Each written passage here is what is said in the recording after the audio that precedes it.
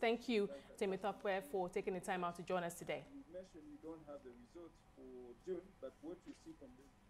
I guess a good place to start will be for you to share your take on what you think is fueling this rally that we're seeing at the market. Okay, so if you look at what happened last week, we'll see that the market recorded a gain of almost 3% last week. But if you look further inwards, you see that majority of the activities was driven by performance in the banking space, followed by the ICT space. And we saw tremendous increase in volumes traded as well, and value traded. Value traded increased by almost 65%, while volumes traded increased by over 45%. So what we notice is that is a lot of domestic activities driving buy interest in the equities market space. As we expected that we'll have over 1 trillion naira in excess liquidity as from OMO maturities in September alone. And then we expected that that would motivate institutional investors to increase their exposure to the equity space, which has driven the rally so far.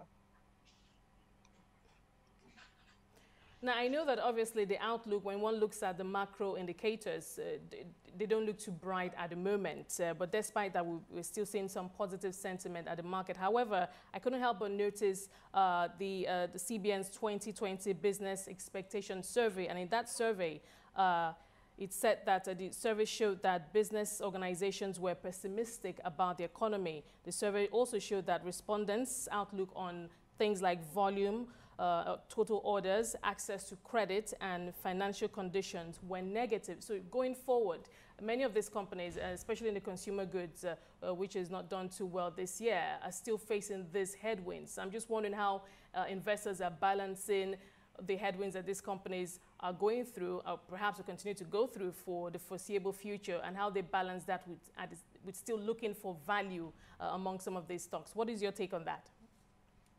Okay, so the take is that if you look at the performance, right, people take position ahead of an upswing or ahead of expected recovery in the economy. So during recession is usually a good time to go into the markets because prices are significantly undervalued, and it gives you an opportunity to lower your average cost. So it's interesting to take position at that time of the market in the market before the upswing. So that presents an opportunity for long-term investors and also for some of the institutional investors that have long-term perspective in the market. So they take position ahead of the expected recovery in the market.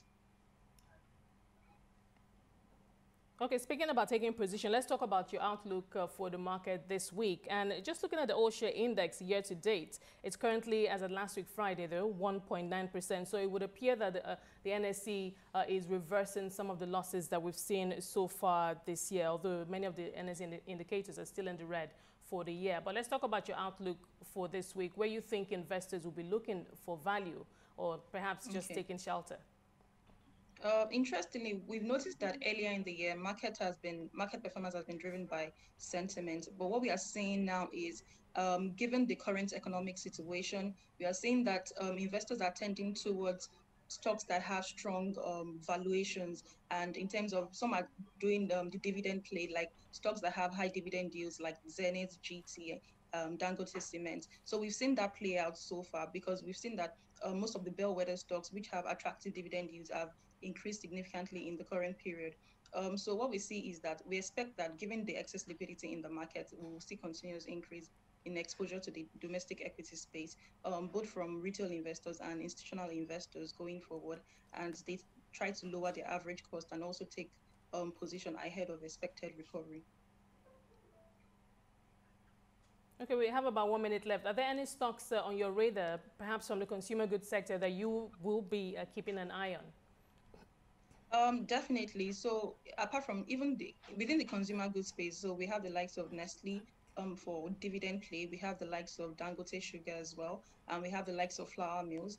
And also outside of that, we look at the berry space, which have taken significant beats in the recent period because of current economic situation and industry-specific situations. And we've seen, like over the last week, Nigerian berries and Guinness, they recorded increase And we expect that to continue as the companies are try to position themselves, and it gives opportunities to lower average cost. So we see opportunities in that space as well. We see significant upside in that space as well.